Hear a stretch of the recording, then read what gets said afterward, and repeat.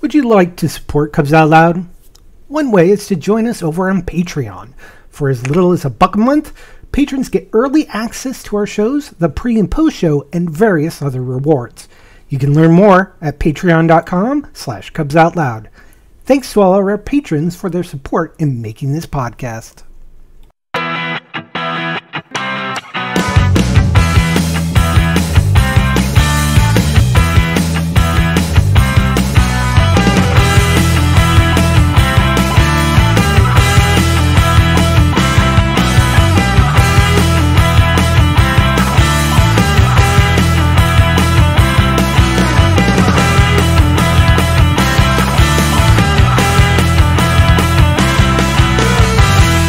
It's July 31st, 2022. I'm Jeff. Who's your bear? That's right. I am your bear. I'm Damon. I don't brew the tea, I just serve it. And that makes me Gary. Everyone else is thinking it, and I just say it. And welcome to Cubs Out Loud, the Bear Podcast of Indeterminate Length, episode number 658. And it's that time of the month, folks. It's that time again, where Gary has more leg on his video stream, but that's a completely different issue.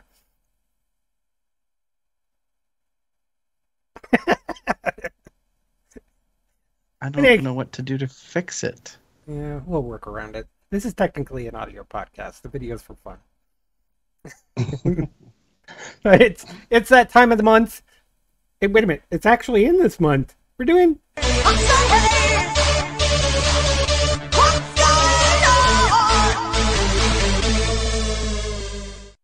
Don't you know that it's hot, hot, hot?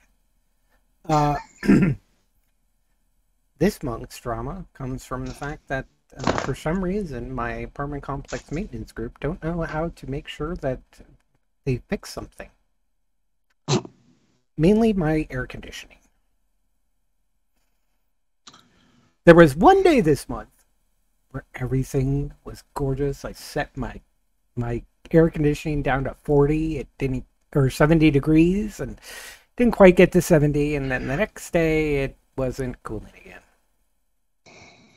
Boo. So I made, but the ticket was still open, so I'm like, oh, they must still be like checking on things, blah blah blah blah blah, or something.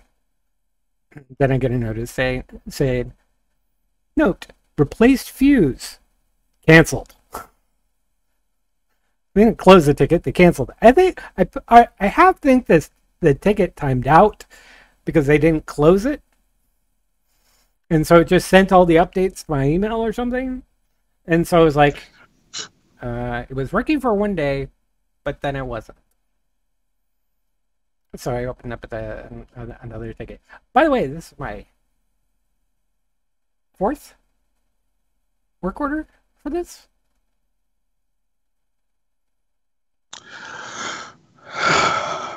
Okay. That's the entire month. So, yeah. I've been, don't worry, I've been keeping my blinds closed. I've been, before the show, I had some frozen yogurt. Keeping myself cool as best as possible. I keep thinking now I need to run to Target to get myself a dehumidifier, because I don't think it's necessarily dehumidifying my apartment at all. Because the fan runs, well, at least indoors. But I also... walking around my building, looking at all the other apartments issue units, mine is by far the oldest. Okay. It makes me feel, by this time, they should probably have replaced it with a newer model. I mean, so, right, yes. Considering all we've heard your AC unit several times over the episodes. So I know, not cool. Yeah, but you know what I mean. Like, it's, we know it be jacked up and shit. So, and now you're on your 4th ticket to get it fixed, and I'm kind of like, I would be. Never mind. For me, I would be foregoing rent and being like, you have not fixed this problem. Like, I need you to fix this problem because this is Texas. And I know you've lived there a while, and I understand that, and I can respect that. But the purpose of a, kind of living in this area, this idea of, renting and all that stuff is that these things are taken care of. Mm-hmm. And apparently for a day it was, but like, no, we would not, I would not, like it bothers me that it's taken this long for them to take care of it, especially considering how hot it gets. But I'm glad that you're taking care of yourself. I'm glad you're trying to keep cool. I'm assuming you're, doing what you can. As someone who has had to deal with ACs breaking down randomly over the years since I've moved into this house, I know it sucks. Well, also I have a little more higher tolerance to the heat than you do. So. Very true. Very, very true. Because baby, no. I am happy that this fan up here above me is still running, and it's still 60 something. The thermostat is still set at 60 something. So yeah, absolutely. 67 is overkill for me. Yeah, we're at 68. I think. Oh wait, what did we change it? No, it's 68. I mean, I think you have it as like 68 in order to make sure the upstairs is like. Yeah, that's the main reason, because that's where we sleep, and but I have a lot less space. Yes, and this summer has been hot. Mm-hmm. And I mean, and I know you're hot too, obviously. I mean, right. No, I understand what you mean. But like the idea of heat and and humidity. Yeah. Oh, that I'm not in the desert, by the way. That too. I may be in Texas, but I'm not in a desert area. So it does get quite humid. Let me see. Actually, I got the weather. Oh, today's actually lower. It's 29% humidity. Mm. I do like how tomorrow it says light rain. I doubt it. It has been doing this to me all month. I've been hoping for just like a day of rain. Like just even a day of rain. And it keeps showing it up like in the future forecast. A day when they're expecting rain. Next day, that day is no longer rainy. So it's like, nah. I'll believe it when I see it. Apparently, tomorrow and Tuesday, there's supposed to be some light rain. It'd be great if it would actually happen, which highly doubtful. At least for 29. Yeah, last few days, few weeks, it's been more than there was one day, or most of the time it was around 50, and then I think I saw one day it was like the humidity was like at 80 something. But the nice thing is I have an office I can go to for work. Yes. Good. So at least 5 days out of the week. Yeah. Get at least you have some bit of a reprieve. Yeah. But that also can be a mind fuckery when you like you go to work and it's nice and cool and you spend like 8+ hours there, and then you go home and you walk through your front door and you just get hit with like heat. Fortunately, usually through the evening it gets down into the late 70s, which is perfect. Cool. So I can like or not cool. My apartment. Are you on a first floor? I am first floor. Okay. First floor, mostly surrounded. Okay. That does help. One side is to the outside. My doorway's to the outside, but everything else there's an apartment. apartment in between. Cool. Well, that's that. Okay. Otherwise, Final Fantasy D&D. Blah blah. Second bird, same as first. Damon. Oh shit. Typing these in. Nope, that's not what I want. Fuck you. There we go. Okay, sorry. So I said Onyx Travels, but I only really travel for one event. I've been with, as I mentioned, I've been an associate member of Onyx since March. And last month, or this month, I should say, they actually had an event here in town. It was a combination with Cincinnati Leather, and I was able to watch some of my brothers do classes. It was rather insightful, and then the evening was just like a celebration, party kind of get together. So I would really enjoyed that. And then just last weekend, as I wasn't on the show, I was in Detroit for their event that they call Kink Museum. And it is essentially a showing off kinks for people, play party kind of thing where, you people are able to like explore some random things that people were able to produce. And I myself was able to do one on Impact Play, which I was very happy to do. I had wished I'd had more time to do stuff, but they were kind of doing things in like 30-minute chunks. So I was early enough that I could do it, and then I helped volunteer for the event, and I still had some fun. It was a good weekend. It was a good time to get away for a little bit. I really enjoyed it. With that, course transitions. So I just got a text message, or not text message, but a messenger chat from Facebook. So I am now officially, as of this month, the vice president of membership for the Cincinnati Men's Chorus. I am taking over the role for our previous VP of membership, who is now the president of the board. He got voted in back in May. So, and then July is when the year starts for him. And in addition to that, not too long after all of this has happened, this past week, we've had some very interesting shakeups. Our former AD, artistic director, resigned effective immediately on Monday.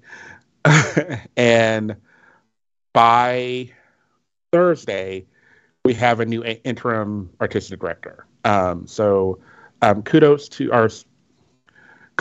to our former AD on finding another opportunity and moving on to bigger and better things. And then congrats to our interim AD for coming in kind of in a clutch. We've got a month before we started rehearsals. So that was fun, trying to get all of that together. Wow. Yeah. So I'm learning the ropes. We're dealing with all this. I'm kudos to our board for making some really quick decisions. But in addition to that, we will be starting a search again for a new artistic director. While an interim can apply, it does not necessarily mean that they are guaranteed the spot. Right. So that part. So that's going to be a fun year. And then kind of my final thing to mention, which is sort of the most important thing, Jim and I have set a date for our wedding. We are getting married June 11th, 2023, barring state of the world, or at least the United States. So the date is set. That date is set, and we've made we put a deposit down on the space we're going to have the wedding and reception at. We have set a DJ. I am in talks with the photographer. I know a few, so everything else is kind of set and ready to go. It's just a matter of then like getting invitations and all that. Now, a caveat to all of this, as if you are a citizen of the United States and hearing this, you do understand there's a lot of shit going down and has gone down recently in regards to Supreme Court, yada, yada, yada. With that being said, we have a caveat. Jim and I have talked about it. There is a possibility, depending on, again, how things are going, if it becomes an issue, kind of already is, but if it becomes an issue, we are planning to still have the event in June, but we will do something sooner in regards to actually getting married. I don't like thinking that way, but I have to be honest with, we had to be honest with ourselves and honest with the state of our country, and understand that, you know, there's a possibility. So, should that be the case, I will, there might be an announcement. I don't know. I don't know if we will have the time to do it, depending on how soon it happens, but more than likely, should it become a possibility that it won't be able to happen in June of 2023, we will plan to get married sooner. And then have a celebration later. Yeah, we'll get the official shit down, and then we'll have the celebration in June. Or the courthouse, get a license, have a witness, blah, blah, blah, blah.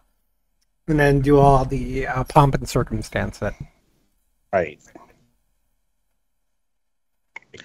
So, you said that was June 11th? Yes. It is a Sunday.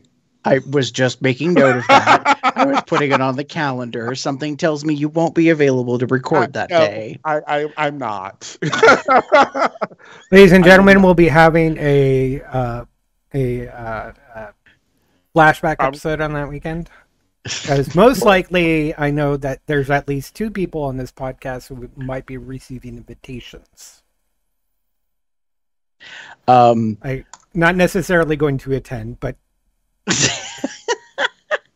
but we'll at least get the invitation. Mm-hmm. It's easier for one of us to attend than for the other. Fair. Well, and who knows what my situation will be. Not that I wouldn't want to be here. Yes, I know, and as a kind of like I would love to have everyone at the wedding, but bitch, no. There's only so many people you can invite and so much space you can do, and each person who attends is essentially another, you know, drop of money. So I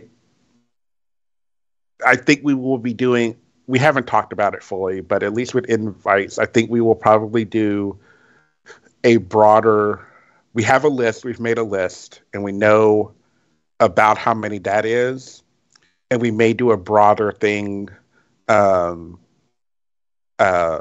online or what have you, to just like be like, I know you can't be there, but maybe you can help us. Just make sure there's good Wi-Fi, maybe an Ethernet connection, and then set up a camera and microphone.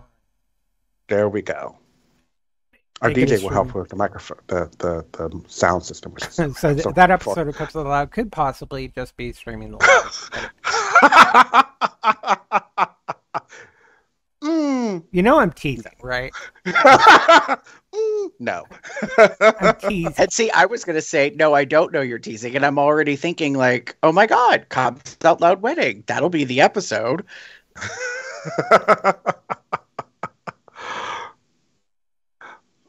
We'll workshop it. Let's talk. I'll just be a live roving reporter on the road talking to the guests at the wedding. Okay, so it won't be a flashback episode. It'll be an OTR. There we go. Oh, Queen. But that's all for me. Gary. So I have a couple things going on. Apparently Skype is being weird and like causing a video lag. I can't figure out anything else. I've already checked all my settings and shut things down and done several speed tests. The audio is the important part. Yeah. Okay. So frustration. This is mostly about work. It's just been a busy summer. We're down 25% of our staff for our division.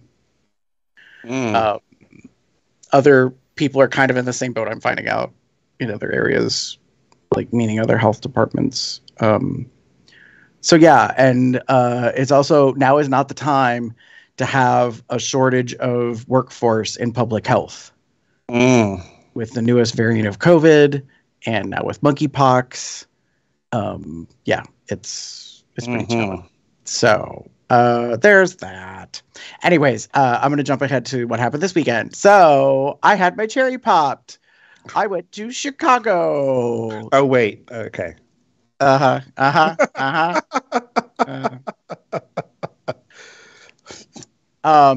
So yes, the National LGBTQ Health Conference was taking place in Chicago this past weekend. Well, this weekend actually that just ended today. It was on Thursday, Friday, Saturday. I got to travel to Chicago. I flew in on Wednesday, flew back today. It was a really good experience. I have reached out to a couple other people who kind of work in different fields, but are SGM, as we say, sexual gender minority individuals, to be like, hey, I think this is something that you should think about. It happens every 2 years. At least that's the cycle. They've typically done it every 2 years. In the past couple of years were a little wonky because of this thing called Miss Rona. So this year was the first in-person since before the pandemic. They had over 400 attendees, many, many, many presentations. It felt like speed dating. There was a ton of like info and data covered. It was really, really good. So I'm looking forward to going back in 2 years in 2024. Yay. But I also got to see Chicago. Like, yay! I did not do the traditional tourist things. So I did not go see what used to be known as the Sears Tower. I did not see the Bean. However, it was my first time in a big city because I've never been to New York or LA or Miami, like to travel around. I rode the transit system. I got to do the subway / train situation, which was very interesting because it started, well, it's a long story, but I was above ground and then I had to switch and then I was below ground and I came above ground, which I did not know was going to happen. Cause I thought it was a subway, like legit, like it's always underground. So that was a whole thing. I got to see some interesting things. I got to visit a Frank Lloyd Wright architectural home, which is one of my favorite things to do because it's one of my favorite architects. I pointed out something. Well, there's like about 5 or 6 homes. There's about 5 properties, I should say, in Chicago that are available for touring. And I went to one of them. I pointed out something on the tour that the tour guide had never noticed about the house and puzzled them, kind of stumped them. So that was fun. I'm not going to get into it, but it was just a random kind of thing. And I was like, did you notice? And they were like, what? And then they looked and they're like, I never noticed that before. To be fair, they are a younger person who's doing the tour who has been doing it for a little while. So they said they were going to check in with some of the other tour guides to see if they knew anything about what I pointed out. But it was good to get reacquainted with seeing the architecture again in a new place, in a new building. Because I think I've probably done about 6 or 7 tours at this time, various buildings, various homes. So that was good. I got to do that. I went to the Leather Archives and Museum. Ooh. I would really like us to do an episode about it. I think, Damon, you've been there. And we can have a discussion about its significance, what it covers, what it does. Even if you're not into leather and cake, I really think you should go visit. You should go see it. It's culturally so significant. And the library is astounding. It's not very big, like in terms of physical size. But let me tell you, I got goosebumps looking at complete collections of pulp fiction sets of MSM stories. Like, and they're in this location because they're like hyper masculine kind of storylines, you know, truckers, young boys, coaches. So like this stuff that we grew up on in a way from the 70s and 80s into the 90s, only they're like those little paperback novel books that you would buy in the adult bookstore that were never really shown in like the regular drugstore back in the 5 and dime days when pulp like fiction kind of fantasy things, because this is very adult erotica kind of stuff. So it was astounding. I got to be at a couple of different gay bars. I went to a gay bar where they aired the finale of RuPaul's Drag Race All Stars Season 7. If you want to hear more about that, you should listen to the episode that Damon and I just recorded literally like half an hour ago. That'll be coming out later this week. I also went to a bear bar in Chicago called Sofo, S-O-F-O. And it was a cute place. It reminds me a lot of the Leather Stallion in Cleveland. Smaller, but fun. Spotted a guy in the crowd that had been cruising and chatting with me on Growler. That was fun. But he was there for a wedding with a bunch of people, so I didn't think it was appropriate to like kind of up and talk to him out of the blue like that. As we were leaving on the patio, there was this nice big bear that like I looked at 3 times, and every time I looked at him as I was walking away, he met my gaze. Oh. So thank you for that. Because it was a little affirming. And honestly, I thought he looked like Jason from B-Talk. Now, that's a throwback to an old podcast way back in the day. But I'm like, oh, that looks like Jason. That's why I kept looking. And every time I looked at him, he looked at me like he knew me. And I was like, this is wild. But it wasn't him. Plus, we're in Chicago. And he's still in Minnesota, I believe. Now, could it have been him? Maybe. But I don't think it was him. I mean, Chicago's not that far from the Twin Cities. It's still a jaunt, but it's not a day trip thing. But yeah. But no, so yeah, to be in a gay quote unquote area of a city with a large LGBTQ plus population was nice. Had a couple of really good meals and food. Had a wonderful time having dinner with Carlos. Thank you for being the host. Because we went to this Southern New Orleans inspired restaurant. And what I love about being in a big city is a lot of the restaurants have patio seating, and they have like doors or windows that are open. So people are walking by on the sidewalk and people can be seated right inside the building. It is the perfect cock watching level while you are having drinks and a meal, and you get to see all the asses walk by, so that was enjoyable in that part of town. So yeah, it was really, really great. And here's the surprise reveal. If my co-hosts have looked at the Telegram for just the hosts, you will see a picture of me with Lloyd. As in the Lloyd from London, the UK, who is one of our patrons and multi-year listeners.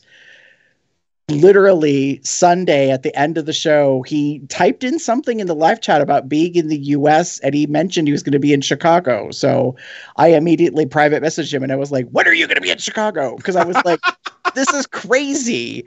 And he's like, oh, I'm arriving in a couple of days. And our schedules literally overlapped. Wow. So he was staying with a friend. I want to give a shout out to Todd, who actually is an attendee in the past of Drenched Fur, because I kept looking at him and I was like, God, he looks so familiar. And it's not just because he's like this, cute little daddy bear that, with a big long beard and stuff like that. I mean, there was a lot of very nice attributes about him, but I was like, there's something about him.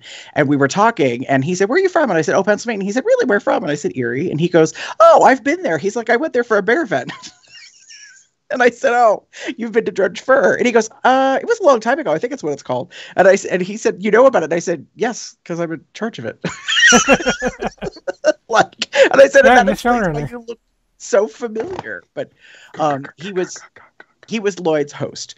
And he was incredibly pleasant. He gave us a little bit of a walking tour, drove us around. We went out and had dinner at Replay. We had such a great gay time. There is something to be said for people to bond and to just have fun. We were catty. We told stories. We had such a good time. It was really, really nice. But hanging out with Lloyd was great. And I've chatted with him since. Lloyd, I am so happy that you are finally getting your sleep schedule figured out and you are better, because Todd had driven part of the way and he offered to give me a ride back to the hotel. He wasn't comfortable with me taking transit. So apparently certain areas, certain places should not use transit at certain stuff. And there were a handful of people that told me, they were like, don't take transit, don't take the bus, like take an Uber, take a Lyft, I will take you home, something. And I was like, wow, okay. So I thank people for watching out for me. It was really, really good. But for those of you that are food type people, I got to visit Italy in Chicago, which is an amazing marketplace that brings a lot of Italian-based foods here and makes a lot of stuff on premise at a really high quality. So I got to have gelato while I was there. I got some cannoli, of course. I had sandwich and stuff that I brought for lunch for back to my hotel room. I had Italian beef. Midwest beef, and that's kind of a big thing in Chicago with gravy. I went to Pontillo's last night for dinner. So I don't want to say I lived it up, but I had a really, really nice. Good. And it was positive for work. I made some really good connections with some people. I met somebody that I'm hoping I can have on as a future guest. I didn't really plug the podcast a whole lot because I didn't want to, be that person.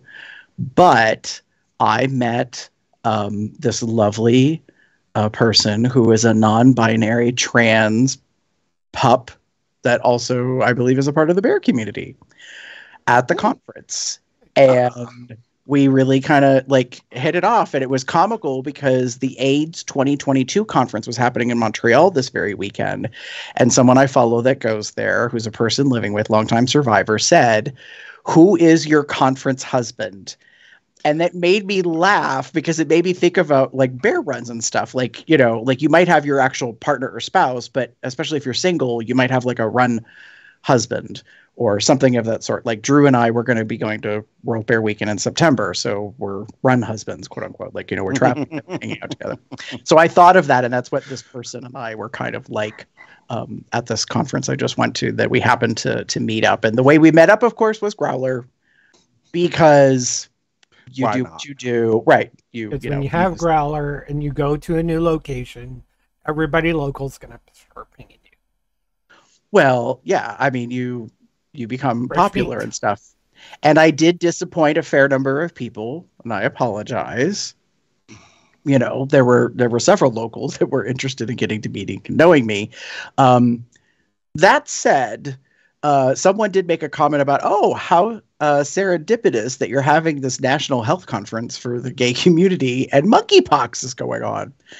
And then I had to explain that the agenda and the plenary, as we call it, all the topics to be discussed were planned months in advance. So monkeypox wasn't really the reason we were there, but it was discussed a little bit in some of the bigger whole house sessions as it comes out about. But yeah, it was so because MPX is out there and vaccines are kind of all over the place in terms of accessibility and opportunity.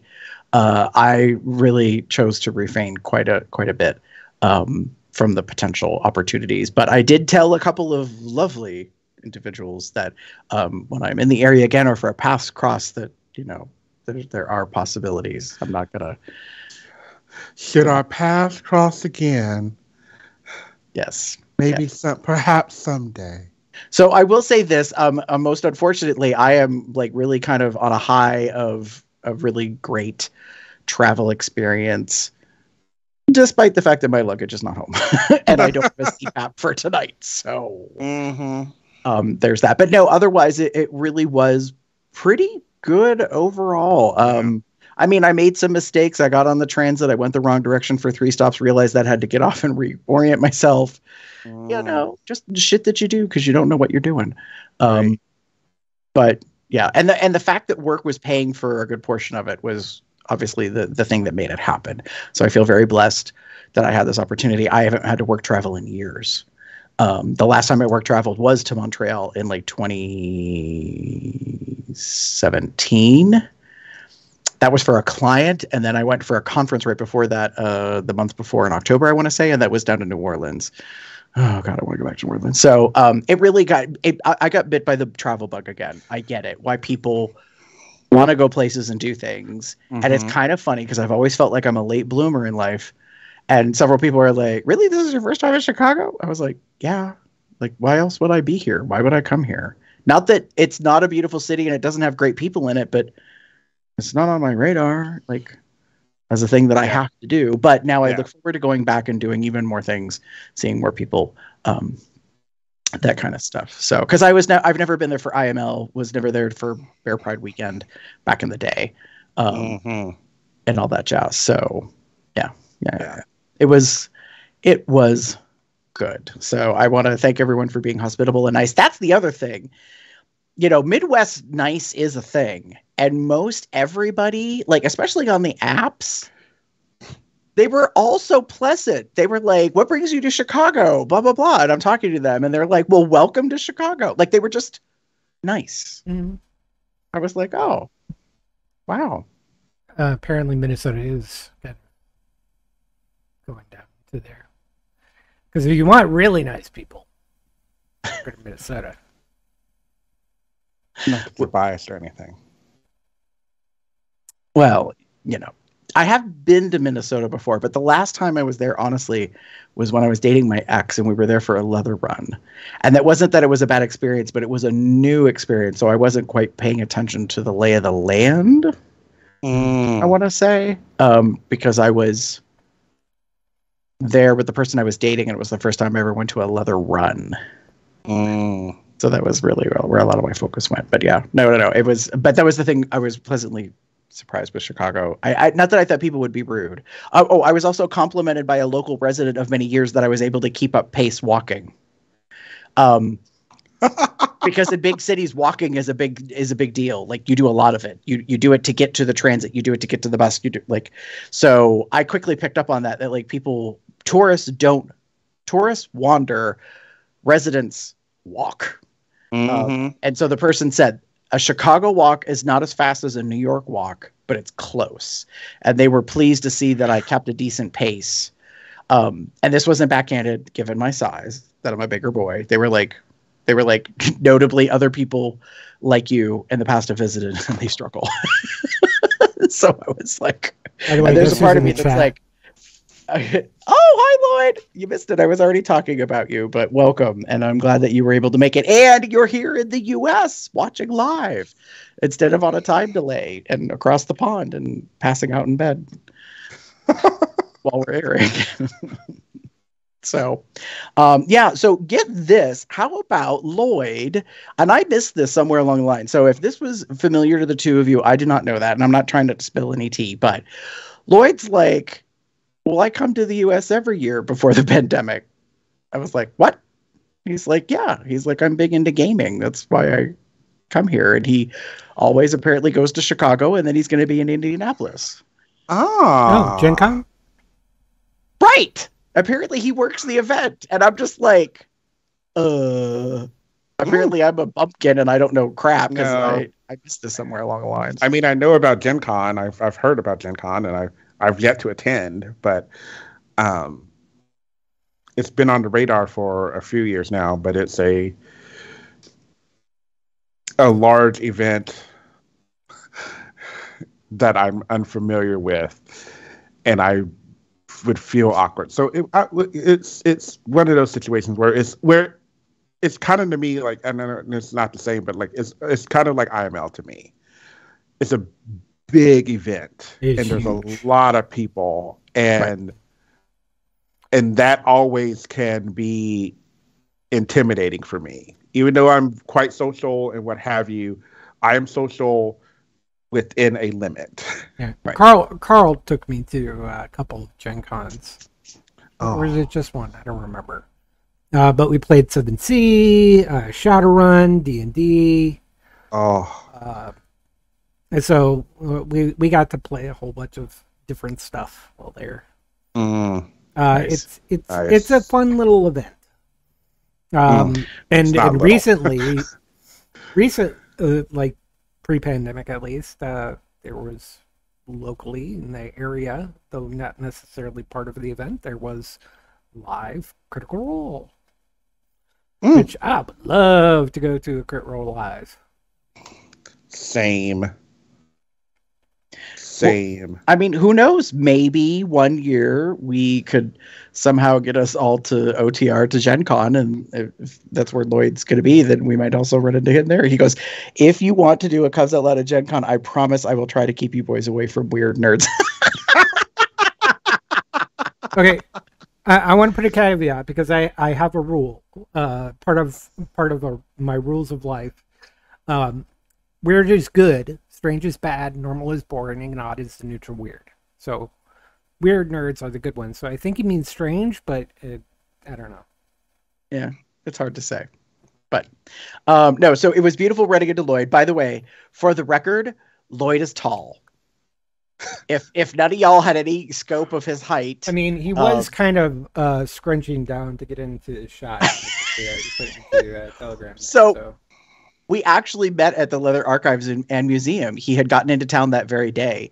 And he was like, we were trying to figure out our schedules. And so he and his guest / host friend, Todd, met me there. I was already inside the building. I got there before they did. And so I was already inside touring, and Lloyd's messaging me. He's like, we're here. And I'm like, oh, I'm already inside. He's like, well, I guess we'll meet you. So it was quite comical. And then Lloyd and I met. Apparently, Lloyd spotted me in the dark room, which is hysterical. So at the Leather Archives and Museum, there is a beautiful one room that is painted black like a back room in a bar. It's aesthetically done very well. And Mike Ruiz, the photographer, has this amazing art gallery display of photographs that he's done with the Leather King community. It's gorgeous. I'll have to send you some pictures, Damon. And but what's funny about it is that there's a flat screen TV up in the corner, kind of tucked away, that looks like it's playing porn, and it's like porn light. Like there's no real like porn, but it's very adult and kind of risky or whatever, but it makes it feel like it's a back room in a bar. Nice. That's what was hysterical about it, is like apparently I was standing there and Lloyd saw me, but he said he didn't want to bother me or come in because he spotted me first. And the very first thing one of the first things he said to me was, he was like, you look so different without a hat, because you frequently are wearing your Cubs Out Loud hat. Right. And I forgot. And so there were two things I forgot on this trip. I forgot a hat, which I really could have used, because in the Midwest, it was blazing hot in full sun with no clouds when you're walking to transit. So I got some color on my face, and I wished I'd had a hat. And the other thing was I forgot my neck pillow for travel. Like, so if you're on a plane or whatever, and you can kind of keep your head upright. It was only like an hour and a half flight, so it wasn't bad. But you always leave something at home. So those were the things I forgot. But yeah, it was quite comical. But yeah, so no, one of the first things I noticed was like, Lloyd is tall.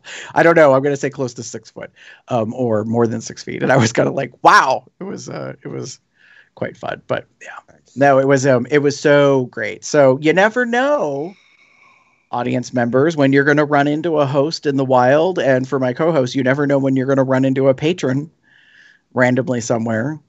So, well, considering this one was kind of plain.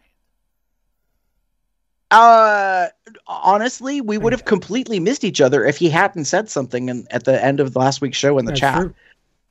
Because that's why we both would have been right. Like we both would have been in Chicago at the same time and completely missed each other. And then I kept thinking about, I don't really know that many people in Chicago. Once I landed there, I was like, oh, actually, I do know some people here, but like, it's just not on my radar to think of them. And plus I'm not one of those people that like, I didn't want to hit people up at the last minute and be like, hey, surprise, I'm in your city, we should hang out because your schedule be damned. You know what I mean? Like I was like, right, not going to do that to folks. So we're considerate people. Yeah. So no, yeah. So the biggest thing, honestly, at the airport at O'Hare on coming home, I had this moment when I was walking through the terminals, trying to get to the gate.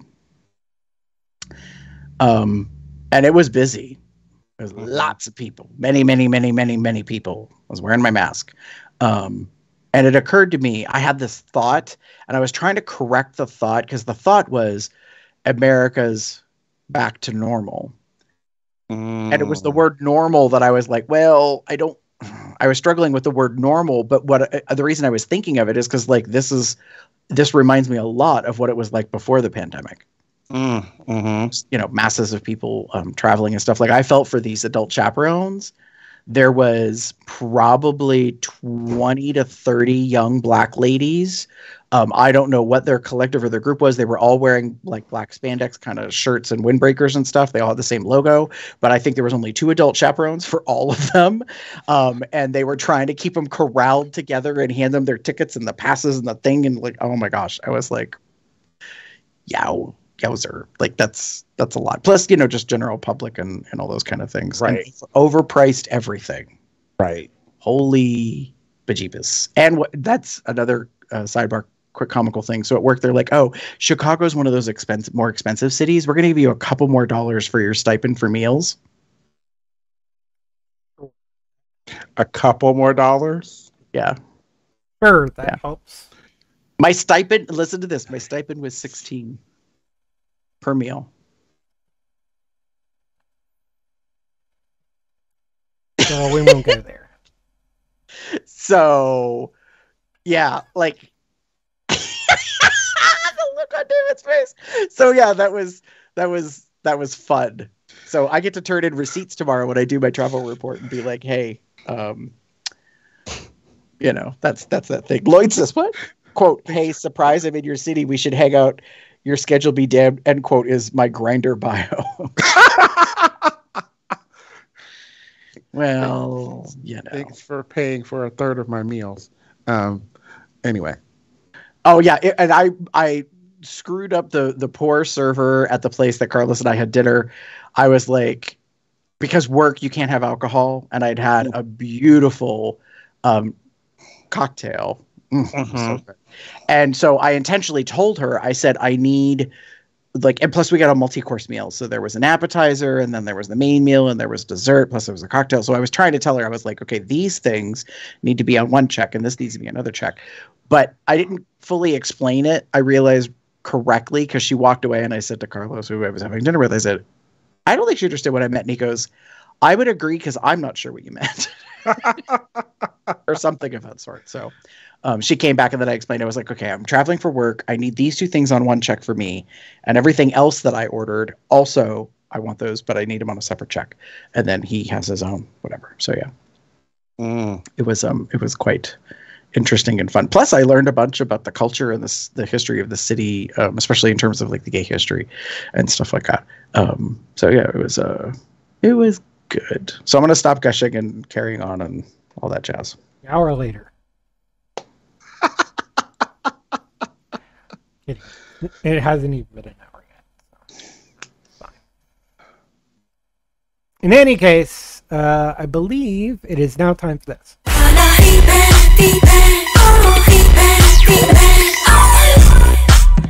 Gary, what's been going on over in the Facebooks? We got a whole bunch of follows and likes. And plus, Facebook has changed their process for pages and stuff. It's a little wonky. It's a new administrative interface. So first, we have the following people. Sorry, I'm trying not to be redundant.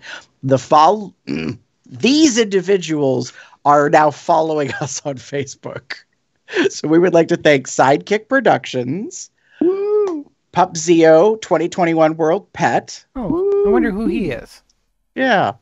Fayez, HMD, and Chris GLC. They have followed us on Facebook. Now, the reason why I'm being specific is because the following people we would like to thank for following and liking us on Facebook.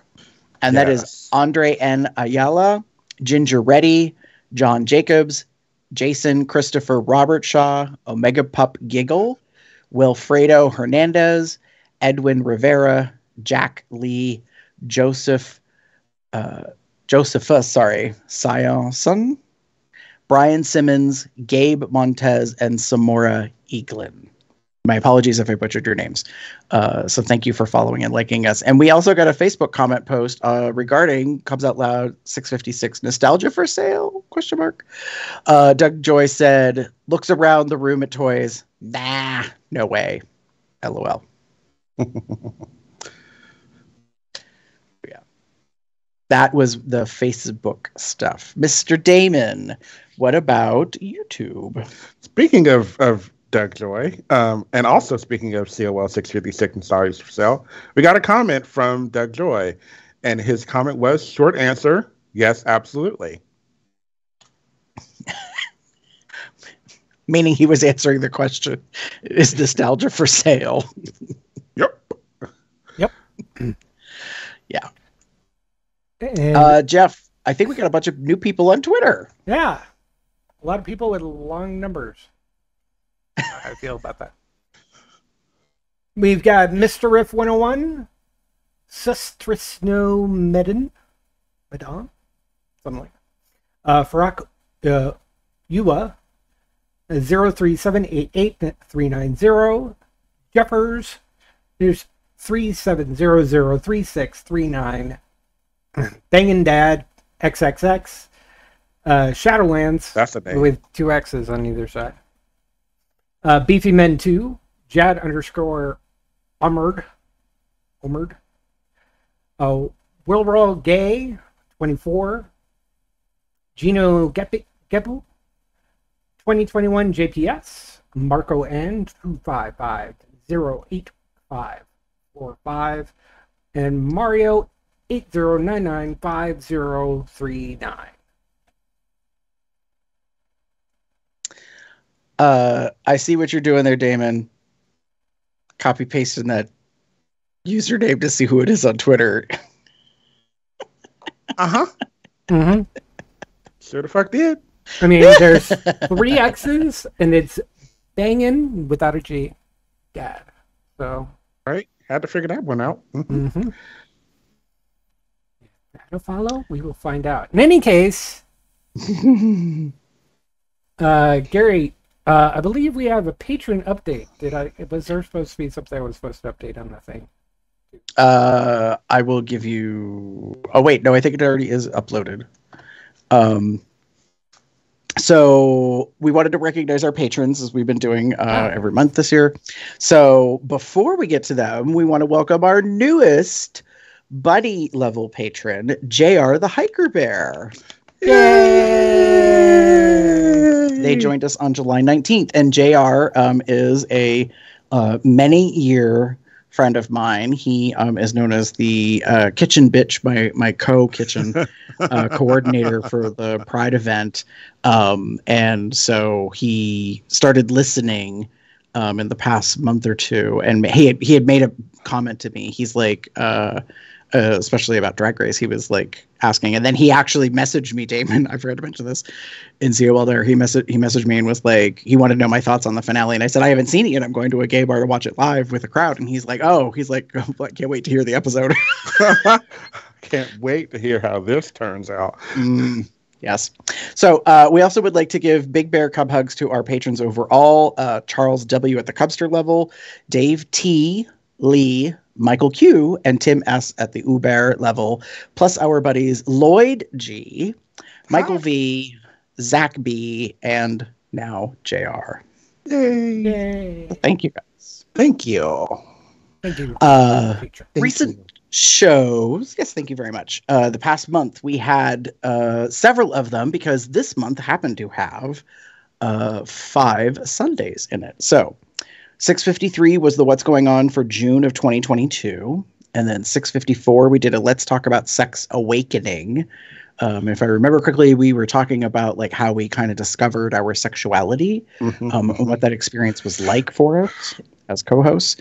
In 655, we did a health alert episode. This is kind of a new thing about beyond STIs. And this was me discussing and kind of introducing about meningococcal disease, the outbreak that has been happening in several places, but one main one is in Florida.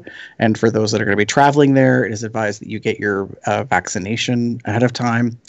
And I also talked about this little thing called monkeypox, which is now really kind of gotten some mainstream news representation. In fact, the CDC, I think, just reported over 5,000 cases here in the U.S. And apparently, we might be the nation with the most cases in the world now.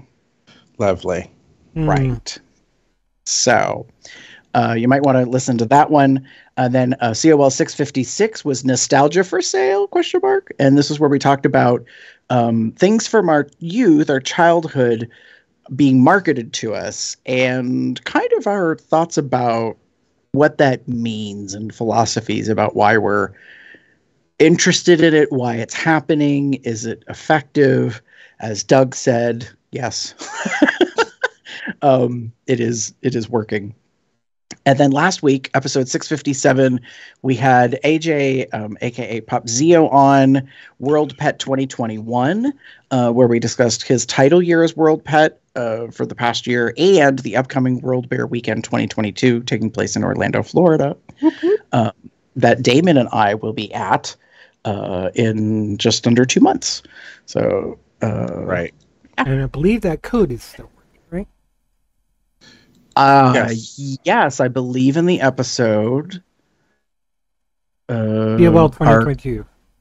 Our co-host said it was going to be good through the end of August, if I remember correctly, and the prices increase Tomorrow. Tomorrow.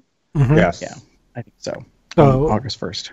So if you're listening to this by the podcast feed or the VOD, you're a little late. But if you're You can- watching live, you can take advantage of that now. But still, you get the discount even if you do it tomorrow. It's just Right. the overall. It's just after the price increase. Yeah. So yeah, those were the most recent episodes that we covered. And then we want to give congrats and a shout out to Paul Lanner, previous guest who's been on the show on the success of the Hunters Against Hate event that he had. There are some pictures that I'm including. We'll put on the blog. The first one is incredibly charming, if not disturbing. And there is this little girl, at least I'm presuming a girl, I'm not really sure about their gender, and they're holding a toy chainsaw. It's like in a threatening way at Paul's face. Right. It's so cute and endearing and at the same time disturbing, which is exactly what Paul would love about that. And then also there's this lovely picture of a young individual with, I believe, their parent and Paul. And I wanted to go over this. So from the Facebook event that post that was on July 11th, Paul had put on that the amazing speech that I'm about to read was given by Tommy Clancy, who is the Hunter of the Year award recipient. So this is something that Paul began, that people get recognition for what their activism and stuff has done. So what Tommy said was, I am honored to be the recipient of the Hunters Against Hate Hunter of the Year award. From a young age, I have been very passionate about Halloween. With my incredibly supportive parents, it wouldn't have been possible for me to get involved with the haunt industry. My family and I put on a home haunt every year, starting when I was 8 years old. After a few seasons, my mom and I traveled to Columbus for the Midwest Haunters Convention. I walked into the convention center with the biggest smile on my face. I felt at home. I was surrounded with what I love. A few years back, I met Paul and was instantly made to feel welcome and loved. I am so thankful to have met him, the incredibly kind man that he is. He asked me to be in volume 1 of the Hunters Against Hate books, and I very excitedly accepted with my home haunt character. Eventually, I grew out of wanting to be on the home haunt. I wanted more. I am appreciative of Jenny Braverman for gracefully introducing my family to the Zombie Army Productions team. The next season, I started scaring at the Hell's Gate Haunted House. I'm very lucky and grateful to now be a part of the Zombie Army, the most loving and rowdy group I could ever ask for. Zombie Army has taught me to be proud of who I am, something easier said than done. I have always preached acceptance of everyone, but at the same time have struggled with acceptance of myself. I am currently recovering from anorexia, a disease stemmed in hate and unacceptance. I didn't even know if I could be able to attend the ceremony because I was away from home for 2 months due to my treatment program. I used attending Hunters Against Hate, the event, as motivation. I was struggling to see the light at the end of the tunnel for so long, but that's just what Hunters Against Hate is for me. That light at the end of the long fucking tunnel. I was able to muster all my might and get through it, and I owe it to Paul and the love of my family. Thank you for this honor, Paul, and for the work you do for our community.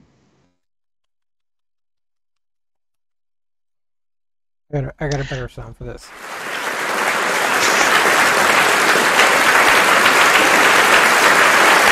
Okay. So I wanted to read that because I think sometimes, when we have guests and we talk about the different things, we're not really sure of the, I guess what I call the ripple effects, like the things that we do and how they impact people. And I thought this was awesome that not only was this person recognized for their efforts, but they also, like, in acceptance, paid back their thank you for the work that Paul has done and that kind of stuff. And like the reason why I'm really appreciative and supportive of what Paul does is it's not something that I necessarily am interested in. Halloween is not a big thing for me. I don't go see scary movies. I couldn't really ever care about going to a haunt, but that doesn't invalidate it. Right. It's a part of our community. There are people who love it. I know a handful of people who are very passionate about this stuff and put a ton of creative, like, artistic work and effort into making elaborate, like, cosplay designs and haunt amusements and different things of that sort. And it just goes to show, that our tapestry as a community is really colorful and, has a lot of different aspects to it. So that's why I wanted to help recognize that. And speaking of recognitions, our previous guest, Joshua Pangborn from Sidekick Productions, I'm going to refer to that, is continuing on their new film project we've talked about, A Taste of Youth, with their fundraising campaign that launched on Indiegogo. And I believe right about now it may be ending. So if you're interested, you can go visit atasteofyouth.com to see how you can help with that. Even if the campaign has ended, I'm pretty sure that Joshua and the whole team and Nakia would appreciate any support that you can give. So be sure to reach out to them if you would like to help. What's that? Currently, it looks like it is closed. It says closed. I don't know what. Yeah, I couldn't remember the end date. I thought it was coming up. I wasn't sure when. Okay. But I'm sure you can still contact them if you want to. Check it out, because it's going to have some good music in it. I know for sure, because one of the music writers is Nakia, who is second place of the first season of The Voice. Right. All right. I believe it's time for this. All right, enough of that. So, my tweet is not much of a surprise. Ooh. Oh. They call this Christmas in July.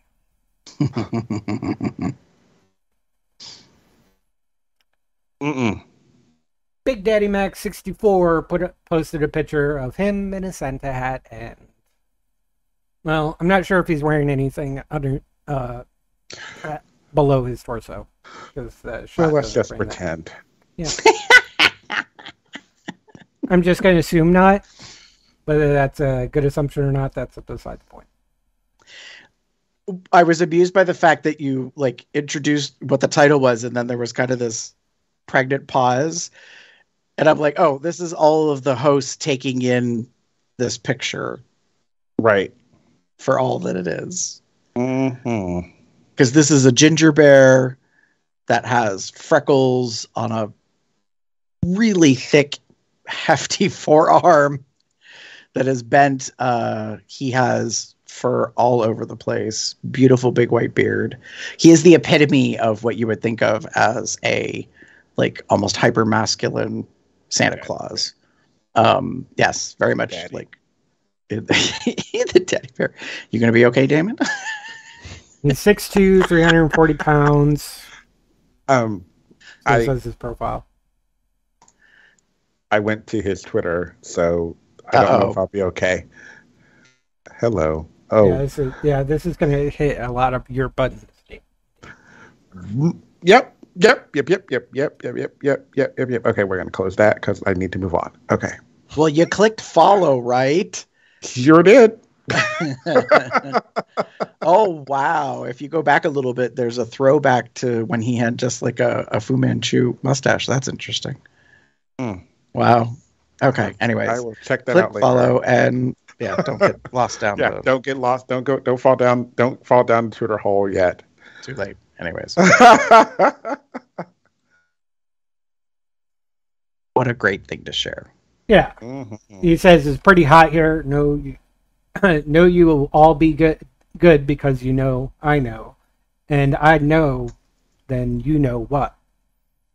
I still think you're awesome. You know what? You might want to share that with Lloyd in the chat. He'll get it eventually. He might have already. Link in chat, please. Oh no, he's still with us. That did not copy the tweet. Hold on. Well, no, he kind of made reference that even though like he's in the U.S., he's still might fall asleep while listening to us. So that's why I was saying. He does say that he has demons taste in men. So yes, he does. So with that, I actually have two tweets to share. The first one I titled "I'm Loving It," and it's because it's from Bear Lover 84 XXX, and it says, "Sorry for the delay. Been traveling, so this finally came in. What does everyone think?" I'm loving it, is what I'm saying, and it is. Oh, Jesus Christ, this guy! Just a gorgeous, gorgeous man. Bear, big, just, and this is really great leather on him. It looks really good. It emphasizes his stocky frame. And I think it's, yeah. And you get a front and back view, and thank heavens for that, because there's a lot of back views. Yes. Yeah, he is beautiful. So thank you, Bear Lover 84, for that. Get that in the notes here. Boom, boom, boom, boom, boom. I have woken up by the sounds of thirst. Yes, and he's just a sexy man. So, and then with that, I found this Twitter recently.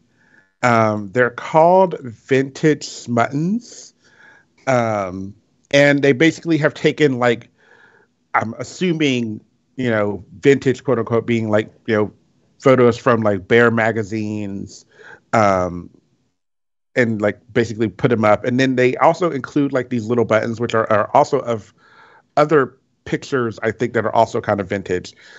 And this one I titled Bubba's Jockstrap. So Vintage Buttons has, this Bubba's Jockstrap is going to smell incredible.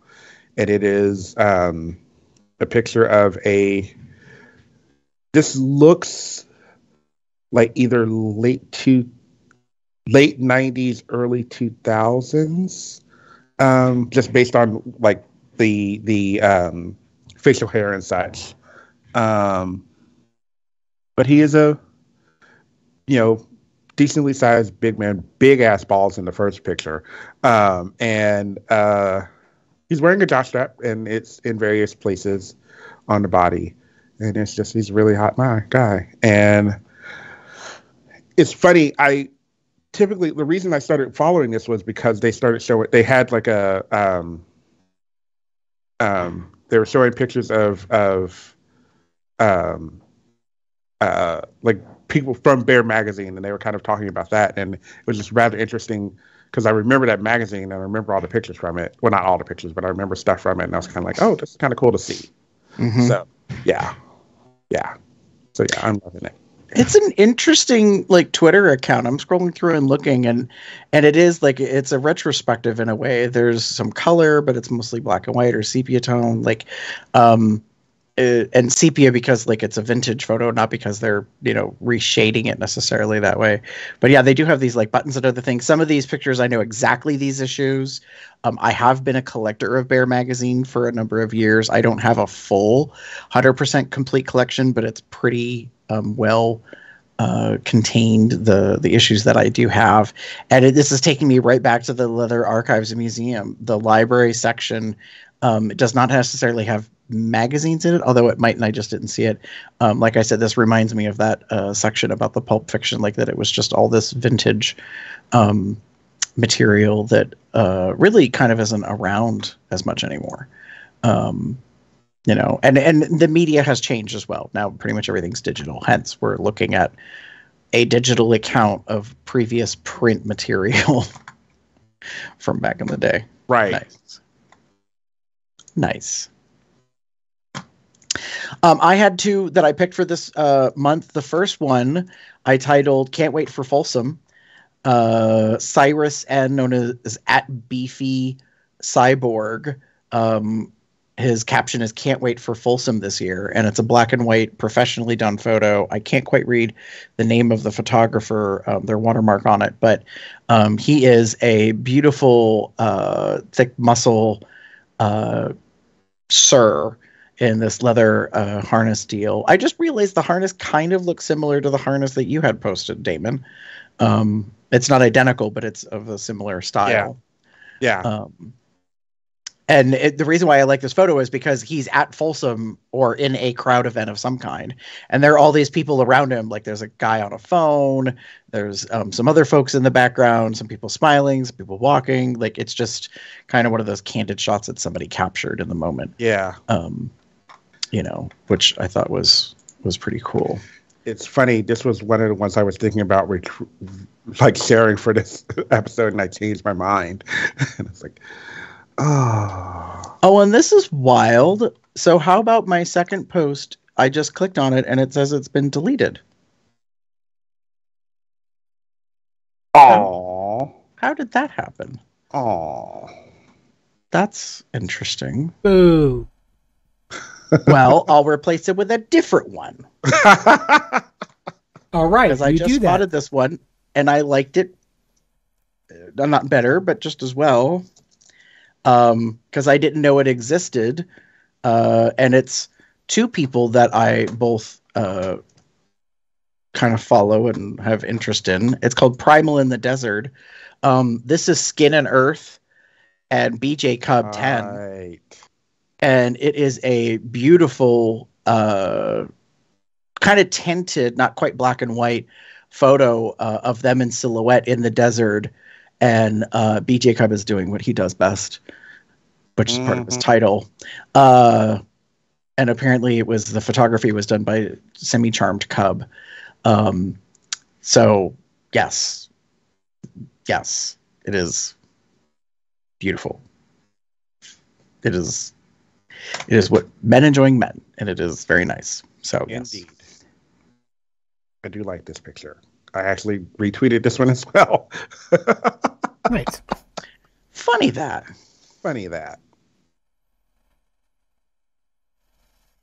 So, Damon and Gary, what is your same link recommendation for getaways? I didn't even- From Thirst. Right. So I shared a link to the Umbrella Academy season 3. I'm sure Gary has also. I have not finished it.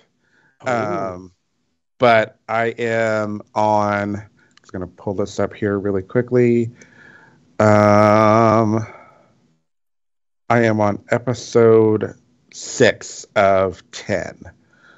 So, but I am so happy for this show. I'm happy for the cast. I am in awe of everything that is going on this season. As always, they are doing amazing work, and it's just great. We are watching it slowly, I think, because we don't want it to end. And this is right, and this is the series / last season, series finale and last season. So, yeah, if you're not familiar with the Umbrella Academy, if I recall correctly, it's a graphic novel series, or comic book, one or the other, that was adapted, and Netflix did it. They've done 3 seasons. It's so difficult to explain if you've never seen it. It's basically like sci-fi superhero fantasy about these orphans that are adopted by this mad genius, quote unquote. Well, they're not orphans. They're siblings. Well, Yes, they were all born on the same day at the same time, all around the world. Right, but they are not what we traditionally think of as siblings, but they were raised as siblings. Correct. With powers. Right. We'll leave it at that. So it goes on a wild thing. For some people, it might be a little difficult to follow all the plot stuff because they go kind of all over the place and throughout time. I'll be very interested to know when you're done with the whole thing, Damon, what your thoughts are on the very end, how it plays out. But yeah, no, it's definitely both of us picked it because season 3 just came out in the month of July, and it's good. I really like it. Yeah. Yeah. I can't say anything else because I don't want to give anything away. Yeah. Understood. I am looking forward to finishing it. And if you want to get caught up, all 3 seasons are available on Netflix because that's how they roll. Yeah. Right. I would not recommend binging all 3 seasons at once. I would probably, if you're going to binge, I would binge a season at a time. Right. Like one week at a time or something, so you can kind of absorb and process each season. Right. Because this season really harkens back to what's happened before. And if you haven't gotten that far, Damon, that's not really meant to be a spoiler, but yeah, I'm good. You're good. Yeah. And then the only other thing I had as a pick is on Disney Plus, Ms. Marvel. This lovely 6-episode series. I almost want to say it's my favorite series that Disney Plus has done. It is so well executed. The cultural significance of her being Pakistani, living in New Jersey, like it's not without its criticisms. There are some things that are like could have been done better. I think it would have been nicer if they had done an 8, 10, or 12 episode season to really flesh it out. Because I feel like some things weren't covered very well, and there seemed to be some time jumps, like some things where I'm like, well, what about? Like, so as a viewer, if I start asking what about, it says to me, maybe you guys could have done some more work, done some things. But otherwise, having never read the comics, it was such a delight and a pleasure to see something. You know, she's a teen. She discovers she has powers. She lives in a family who, you know, she struggles with a little bit in terms of like her culture and her place in the world, because that's what teens do. And how does she figure things out? Plus, you know, there's like hormones and potential for romantic and stuff and all that jazz. Plus, you know, being super powered and having people coming after you. And of course there's an evil, you know, bad presence in the world, and just, you know, trying to figure all that stuff out. I thought it was done so well. And, you know, for our community, the LGBTQ plus community, anything about a person dealing with a coming out has a parallel for us. And by that, I mean like coming out as a superhero, or someone with powers, you know, those kind of things is relevant and can be seen. So, and it's just so colorful. Yeah, I just am so proud of this particular series because the producers, the directors, like they are of the culture. And so kind of like Moon Knight showing off Egyptian culture, you know, in those ways, I think this is that and then some, because they actually go to, I think it's Karachi. I could get the city wrong because it's been a couple of weeks now since I've watched it, but yeah, it was, and I loved how they did episodic like reveal. So it was 6 episodes over 6 weeks. And if you haven't been paying attention to the news, Netflix is having a lot of different issues. They've been canceling some things, subscribership, blah, blah, blah, blah, blah. And one of the things that they're talking about, which I think they're late to the game, is that I think binging is kind of going away. That audiences really appreciate having something to look forward to. Because, you know, if you guys remember back in the 90s, there was this whole water cooler thing, NBC Thursday nights, people watched stuff, they talked about it at work. And then when you binge, you don't really quite do that. Like you absorb so much in such a short frame of time. It's a whole different experience. And so I like how Disney Plus has really pivoted to, if it's a series, we're going to most likely release one a week. So it gives you something to keep coming back for. And then all the other business that comes off of that, all these YouTube like recap, discussion, debate shows, and Easter egg stuff and all that. So yeah, I highly recommend it if you're interested.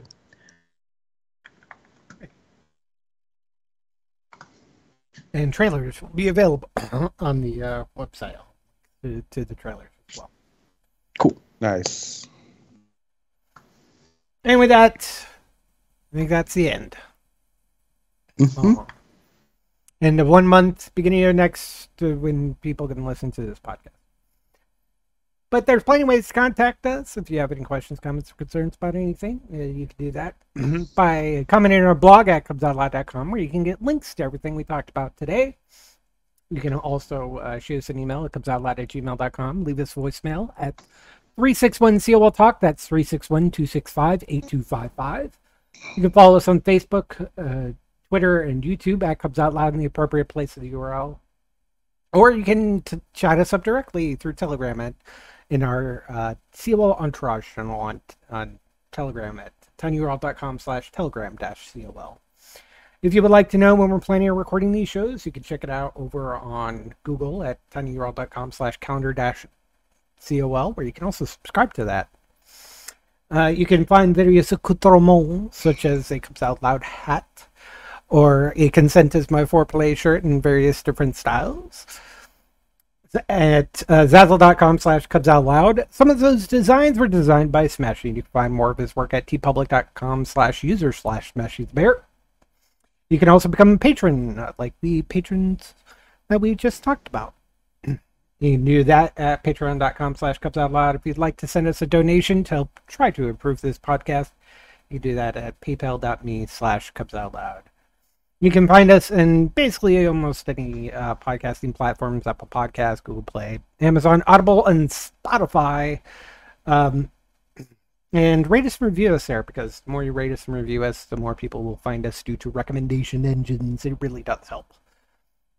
You can find me anywhere on the internet as Boxhead, Boxpuppy, Boxcub, Box something or other, or Windgem, WYNDGEM on Twitch, where I stream Bears and Dragons, which is currently on a hiatus until I get my AC fixed. Understood. If you wish to get in touch with me, you can find me at TheaterCub79. That's TheaterCub79 on most bear related sites are on Facebook. Or you can find me as pup_umbra on Twitter. The Twitter is definitely not safe for work. But you'll probably like it. Mm-hmm. If you would like to find me online, Boy, definitely does. Yeah. You could pretty much find me anywhere online as Gamer73. I also have a Twitter account, Gamer73XXX, where that would be where some of the naughty stuff goes. Not necessarily my naughty, but the things that I like that are naughty. So, yeah. And if you follow me anywhere online, just send me a message so I know you're not a bot or some other random thing. Just saying, And with that, say good night, everybody. Good night, everybody. Have a good one, y'all.